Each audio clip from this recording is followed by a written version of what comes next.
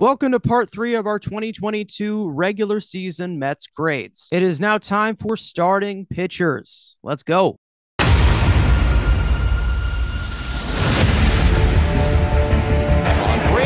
Vader swings and misses, strike three. He struck him out. 5 Met pitchers combined for the second no-hitter in New York Mets history. Now, as for our starting options, it is definitely as far as our 1-2 punch can take us. We've had our dust-ups, we've had our injuries throughout it, but it's definitely held up pretty good overall. Put a lot of money and resources, and we're going to see if it was worth it, or did we just waste a lot of money for a elite rotation just to fall flat and collapse in the second half? We'll see. There's absolutely no resentment, and we're definitely not recording this right after we just lost our second in the row to the Braves. Absolutely not. You know, we got a guy paying $45 million, and another guy that's going to want $50 million, and then another guy that probably wants north of $19 to $20 million. We'll to be determined if he's going to deserve it. You know, playing against the biggest series of the year, maybe because the offense still sucks. But, you know, when you're giving up absolute piss missiles to a team that hits a lot of piss missiles, leaving fastballs over the middle of the plate, and they're hitting it 445 feet, maybe we're just a little bit upset. That's not going to take all of the into considerations of the grades. So let's start it off, Tub. So with that being said, we got our anchor out. Now, let's get to the grades. We're going to start with Carlos Carrasco. He's a seasoned vet, currently starting to show his age, and that's what we've kind of seen up and down throughout this season. What do you think of Carlos Carrasco? Big stretch, big games. He has pitched well, but did pitch well for a good couple months stretch in like June and July before he got injured. He was capable number 4 starter. Didn't go for rehab assignment and did not look good, and has not looked good, has not gotten deep, and has been hit hard. So again, I gave him a D. You're starting to see the age catch up to him. You have a vesting option. So, you know, you got $11 million attached to this guy's name. Are you going to be in the future plans for next year? I went with a D+ for Carlos Carrasco. I think for a good stretch, he looked like he was having a good bounce back season. Looks like he's just hit a wall ever since he came back from his injury. I didn't like the fact that he did not take a rehab assignment, mainly because he has had a lot of lower body injuries recently, and also he is 35 years old. The age is really just starting to catch up with him, and there's not really much lights out I really expect from him. But if he can be a solid number 4 in the playoffs, all of that would be erased. But after how he has been pitching recently, it's hard to say if he will get that job. Either way, Carrasco is a easy guy to root for. He's such a nice guy, and I'm hoping that he does have success. But again, it's definitely going to be a question mark for his future if he does not show up in the postseason with the postseason experience that he has. Now we go to the dominantly number 3 in the rotation, Chris Bassitt. Acquired during the offseason from the A's for 2 minor league pitchers. 162 games later, how do you feel about Chris Bassitt? Pitched pretty well throughout going down the stretch. He hasn't had an outing where I want to kill him. I gave him a B+. He's been a very, obviously besides that one stretch where he just for some reason just got out of funk and but ever since that, weird stretch, he's pitched phenomenally. He's been in innings eater going 7, 8 whenever he can. There was times he was flirting going with a complete game, but obviously Bucks always takes him out. Expect him back, but if he has a good postseason run and, maybe he actually shows up when his team needs him to do, and throw shutout ball, maybe he opt out to try to get more money in the offseason. Maybe he'll get paid. Maybe. Who knows? Bassitt has been one of my favorite pitchers in the league for a long time, and I think Mets fans are starting to see why. The man's a workhorse. He's always guaranteed to at least push to 7, maybe even 8. He gives you your innings, and he's been one of the most reliable arms out of all of our starting pitchers from game 1 all the way to game 162. He's a extremely reliable number 3 on a World Series team, and that's what he has been for this entire season. He loves to pitch. He just wants to throw. He's got great stuff. He's great at managing contact. I gave him an A. I think he's definitely done the job as the number 3 starter in this rotation, and obviously I'm a huge fan of Chris Bassitt, and I think he's going to be one of the most important, if not the most underrated piece to this roster in the postseason if we make a deep run. Now that brings us to a man of controversy, I would say,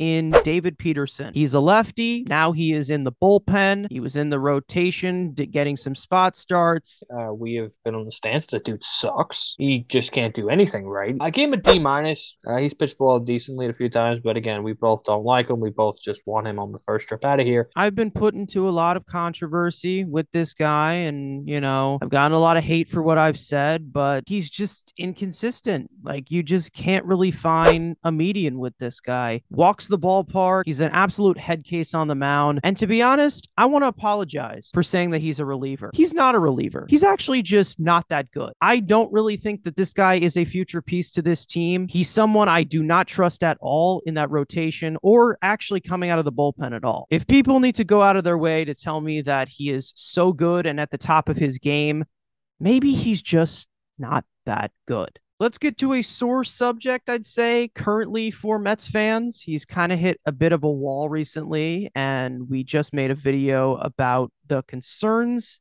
around him. How do we feel about Jacob deGrom? I know it's kind of a sore subject recently, but overall, how do you feel? Obviously, the GOAT, the man that wants to be paid in the offseason, who wants $50 million, supposedly told that he's this big game pitcher. Yeah, we didn't see that. And getting bombed by the A's. And then we're starting to see a little trend, which isn't good to see, that he's turning into a Tampa Bay Rays pitcher, where he's dominant through the first 2 times through the order. And then the 3rd times through, this man just turns into Blake Snell. Keep the ball in the ballpark. I gave him a B. Well, I'm going to be a more gentler because I'm a huge fan of Jacob deGrom. I love deGrom. I've loved him ever since he was called up.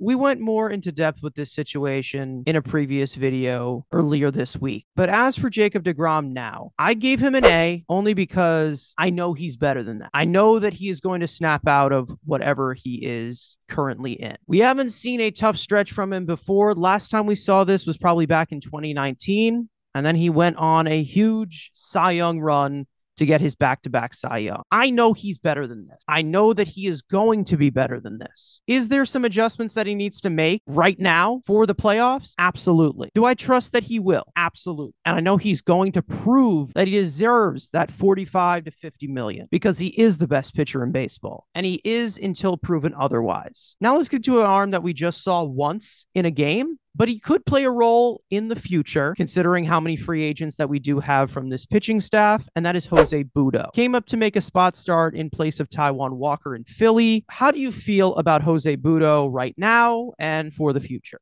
It's an F if we're just talking strictly MLB. He did go back down to AAA, which obviously he got called up like Beatty with AAA, like 1 start. And hey, kid, you're up to the big leagues. Citizens Bank Park, go have fun. And once he got back down, he won International Pitcher of the Month. He does have an elite changeup. That is his go-to pitch. We'll see what else develops. Again, he's not an ace. He's not going to be, Jake, Matt Harvey level of, he's a Colin McHugh level of, hey, he can give you some spot starts when he's actually MLB ready. If we're just talking strictly just MLB time, it's an F. It has to be, but maybe some brighter days in the future, but we'll see. This is one of those situations where I'm just going to go neutral and give him a C because I just haven't seen much. Aside from the missed spots to Alec Boehm, he didn't pitch that bad. He definitely showed a little promise in his breaking stuff and off-speed stuff. I definitely think that he needs a better fastball and needs to be a good weapon, whether it is out of the bullpen or maybe making a spot start here and there. I do like him. I'm not extremely high on him, but I do expect him to have somewhat of a role in the future. He just needs to fix some minor mistakes. And as we've seen in AAA, which he didn't really get much experience before he was called up in emergency, he's pitched very well. Now let's get to Max